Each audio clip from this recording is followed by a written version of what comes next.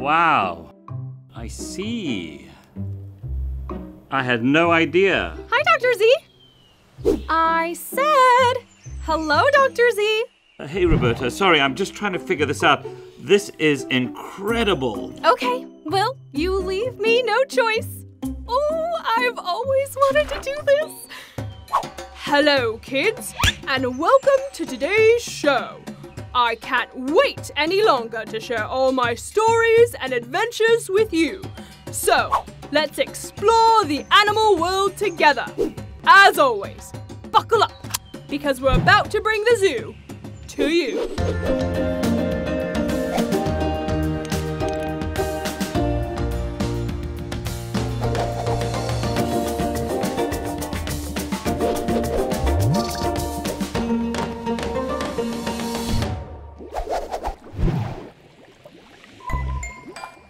Roberta, why the long face? You nailed that introduction. Do you expect anything less, Dr. Z? Maybe now that you've put your book down, you can let us all know what you were reading about. Well, Roberta, I am completely enthralled by this new book that I'm reading called Aquatic Playgrounds.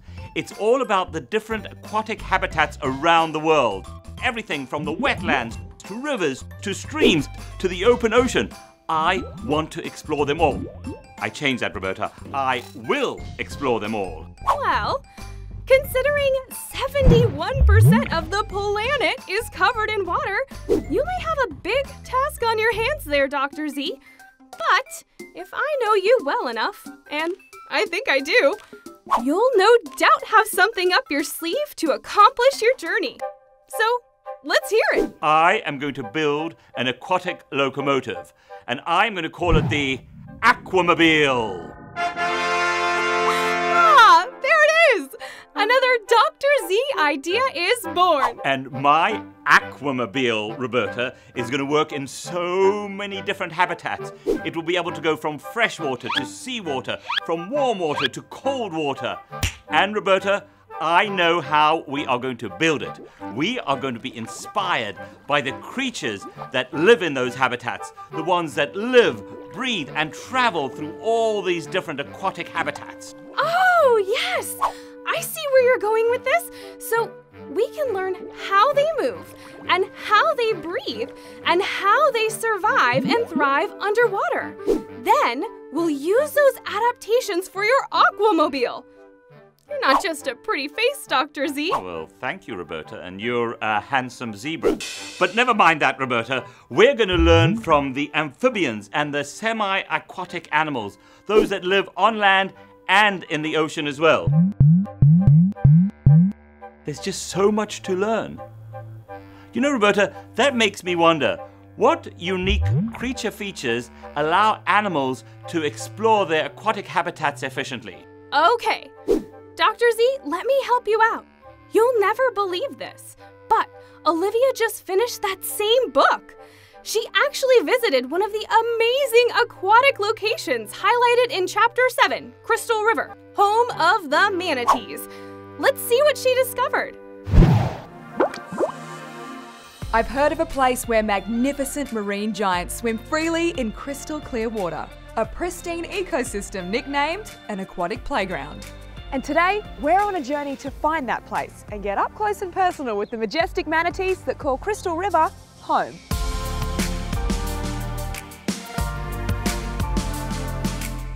As we cruise through the river, my excitement builds.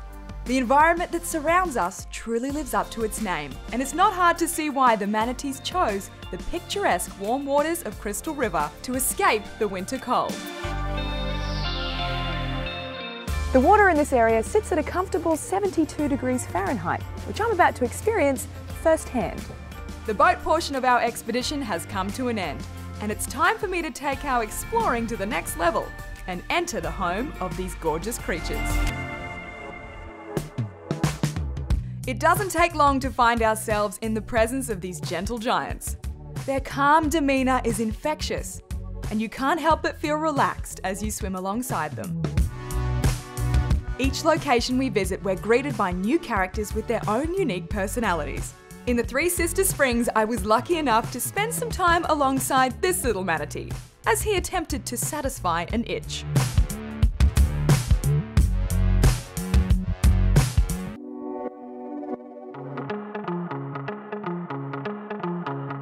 Swimming alongside these incredible marine mammals allows me to observe their movements and truly appreciate their unique body structure and adaptations.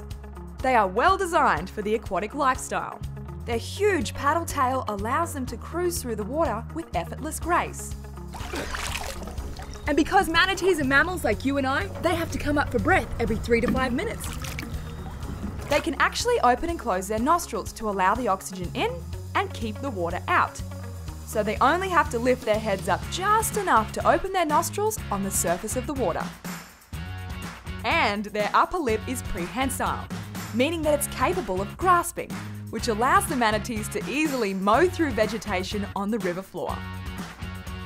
While some of these gentle aquatic mammals are quite friendly, curious and playful, it's important to remember that we are a guest in their home and must treat the manatees and their environment with the utmost respect. I think it's safe to say that our expedition to this aquatic playground was a success, and it was truly an honour to swim alongside such a beautiful, majestic creature. Whoa, Roberta! That video was incredible! There's so much to learn. It's got a paddle-like tail that helps it move smoothly through the water, and then it's got those nostrils that open and close to get air. I can open my nostrils, but I can't shut them closed tight. Kids, can you do that? Open your nostrils. Can you shut them tight? No, I'm going to have to use that. So the nostrils. And then we've got that lip that grabs things. I want to go back and watch that part in the video again. Can we do that? Let's watch for a moment how the manatee lip moves. It's prehensile. Prehensile means it can grasp and hold onto things. Look at how the manatee is eating the grass. I must have prehensile abilities on my aquamobile. We never know when we might need to grab something. So, the manatees have given you quite a bit of inspiration for your design so far, Dr. Z. But how will you power your aquamobile? That's a good question, Roberta. I'm not quite sure. Thank you for asking. I'll get back to you later. Well, I've got some more aquatic animal inspiration for you. Let's check in with Billy from Hartley's Crocodile Adventures in Cairns, Australia, to meet some Mertens water monitors. Today we're going to be looking at Mertens water monitors. They're found right across the top end of Australia, and here at Hartley's Crocodile Adventures we've got a beautiful exhibit with 11 awesome adults that call it home.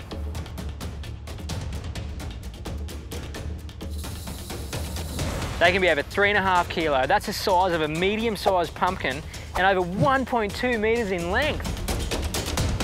You may notice they've got a long compressed tail which helps them move really fast through the water, like a croc's tail. Their nostrils raised on top of the nose so they can quickly pop up, take a breath, back under, and then that big, long, fleshy forked tongue, they use that to locate their prey underwater. Although they spend a lot of time in the water, they still need to sit up and bask in the sun. Being ectothermic, they rely on an external heat source to power their body. And one of their self-defense methods is that big long tail. They use it like a stock whip. You get too close and whack. Next time you're in Northern Australia, keep an eye out for the Mertens water monitor. You will not be disappointed. Roberta, you are a genius. That's exactly what we needed. The Mertens water monitor are ectothermic. That means they get their heat from an external source, and they get a charge too. So our aquamobile will be solar powered, and that will keep us moving. Oh, that's a great idea, Dr. Z. I also like the way the water monitors use their tongues to locate prey. Maybe you should add a sensory system around the exterior as well, so we can pick up any vibrations in the water. Good job, Roberta. Now go slow, because I'm taking this all down. Just think of all the amazing creatures we're going to be able to explore. Well, now that you mention amazing creatures, Dr. Z, maybe we should all brush up on our aquatic animal knowledge with some trivia, so we can have a better understanding of which animals you might encounter on your journey. You are quite right, Roberta. I love the trivia.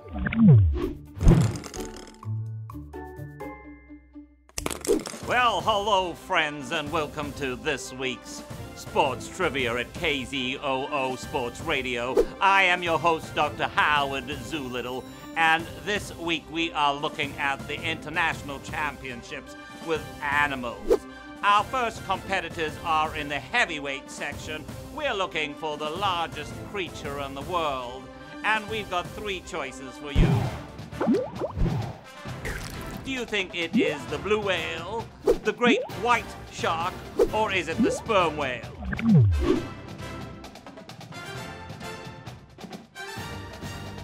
The answer is the blue whale. Blue whales are the largest animals on Earth by a long shot. They can weigh in at over 300,000 pounds. Put it this way, Dr. Z and his Aquamobile would be about the size of his pectoral fin. Thank you again and welcome back to KZOO. Are you ready for our next competition? This is for the world's deepest diver. Do you think it is the Cuvier beaked whale, or the emperor penguin, or perhaps you think it is the elephant seal?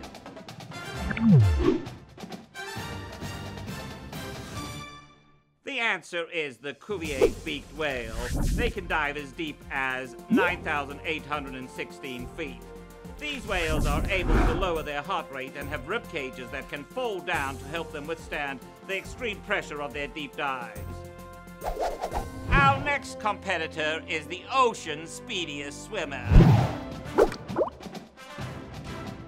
Do you think it is the mako shark, or the black marlin, or perhaps the bluefin tuna?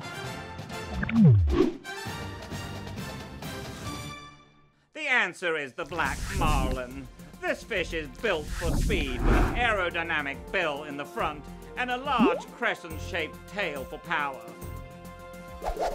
Wow, Dr. Zoolittle, I wonder if your Aquamobile is going to be able to travel that fast.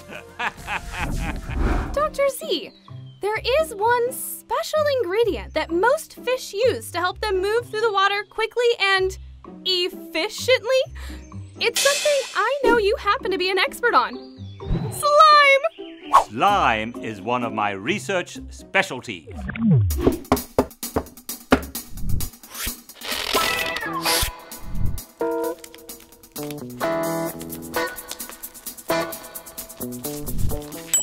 It's all about you. And I am about to make the perfect slime. I have got some white glue. You can use colored glue, you can use glitter glue, you can use color changing glue, and I have a starch as well. You can use liquid starch, contact lens solution. What happens when I mix my white glue and my starch?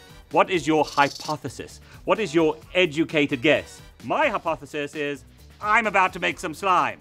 So, I am going to take my white glue and add just a bit of water.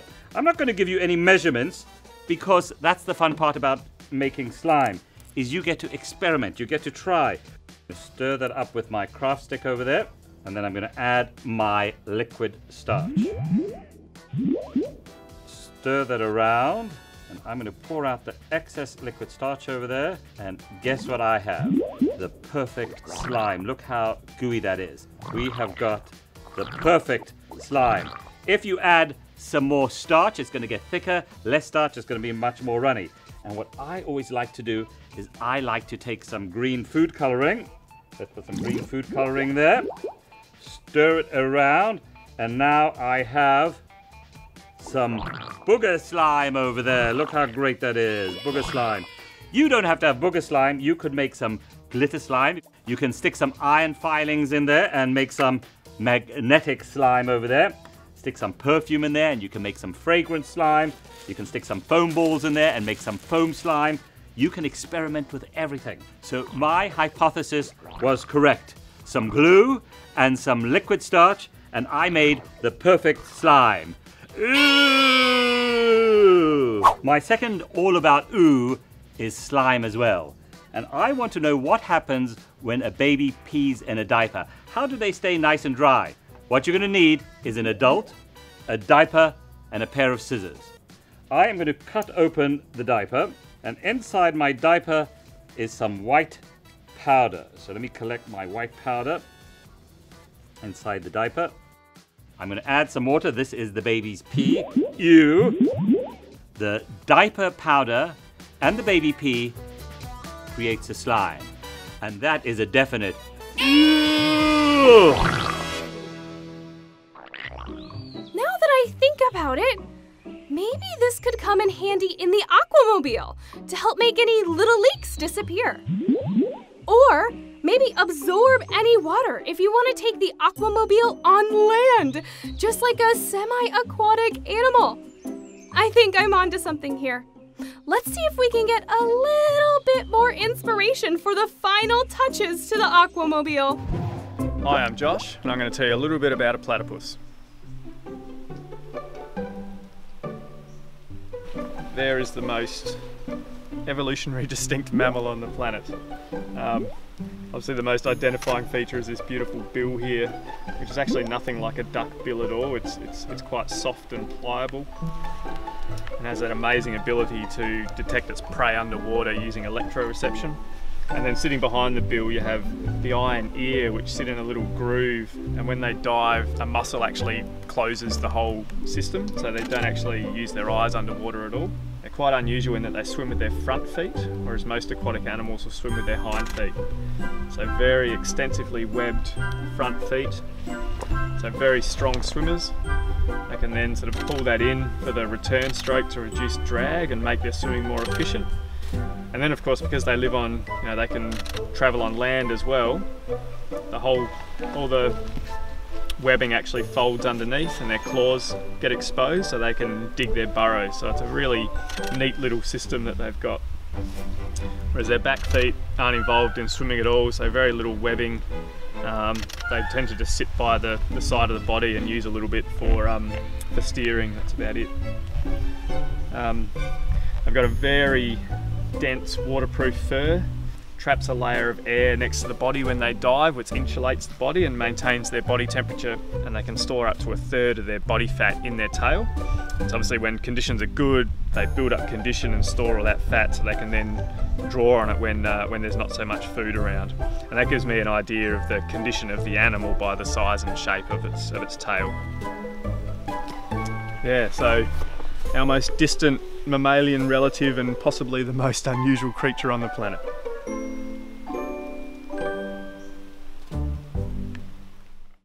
Wow, Roberta, that was incredible.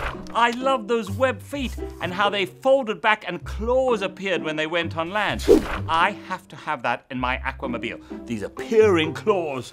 Okay, Roberta, I'm right here, Dr. Z. What is it? Roberta, I am ready to unveil my creation. Well, you'll have to pump the brakes because there's one more surprise for you and our guests.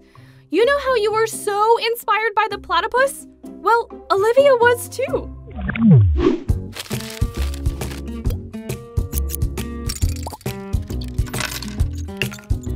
Today we're going to make a platypus bookmark.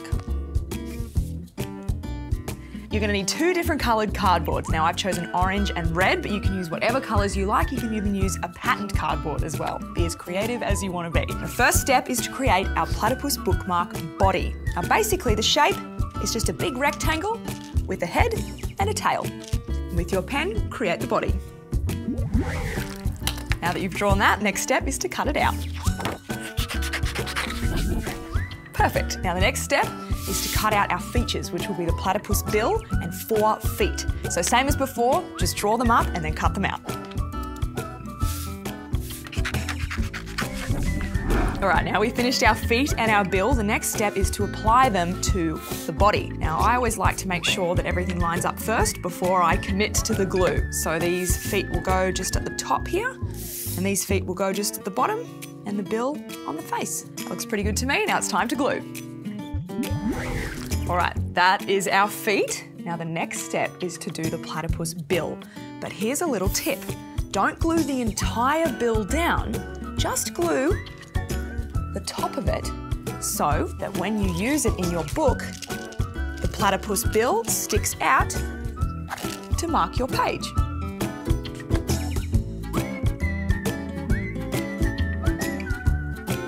Now press that down until it dries. time to add our eyes. Now I have a pair of little googly eyes here, but like I said before, you can always draw them on if you don't have any. All right, now our next step is to use a paint pen or any kind of felt pen that you have at home to mark out some details. So we'll do the nostrils and we'll add some lines to the hands and feet. And there we have it, our platypus bookmark. Perfect.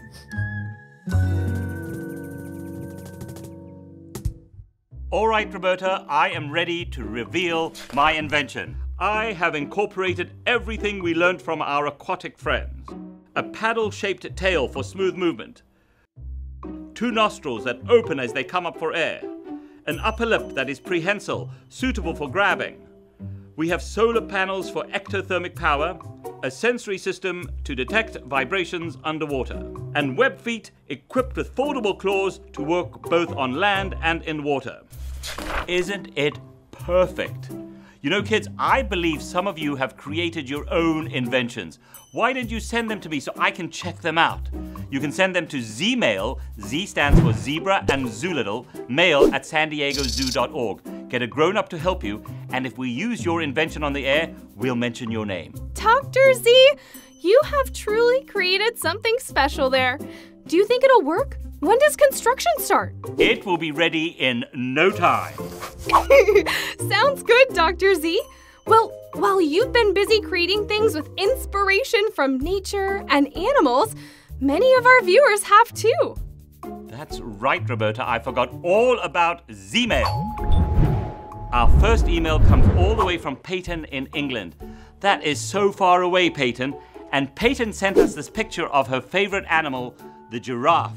Look how she made that out of the insides of a toilet paper and some craft paper, and I see some pipe cleaners in there. Peyton, that is amazing. And you also drew a picture of another one of your favorite animals, the orangutan. Wow, she's done an amazing job. We've got some great Z-Mail from brothers Kevin and Derek, who live here in California. Kevin is loving the Kids Corner show and drew us a picture. Wonderful. And Derek, inspired by Dr. Z's cockroach poem, wrote a poem about reptiles. Snakes are really cute. If you harm them, then you're a brute. If you kill snakes, you are rude. You must give up all your food. They are reptiles without legs. They like to eat animal eggs. They have lived with dinosaurs. They are also carnivores. Oh, fantastic, Derek. Well, we've really been spoiled with Z-Mail this week, and we're almost out of time, and I'm excited to let you know that we don't have time for Roberta's joke segment this week. Oh, I shouldn't have said that. My joke segment? Don't be silly. There's always time for that, Dr. Z.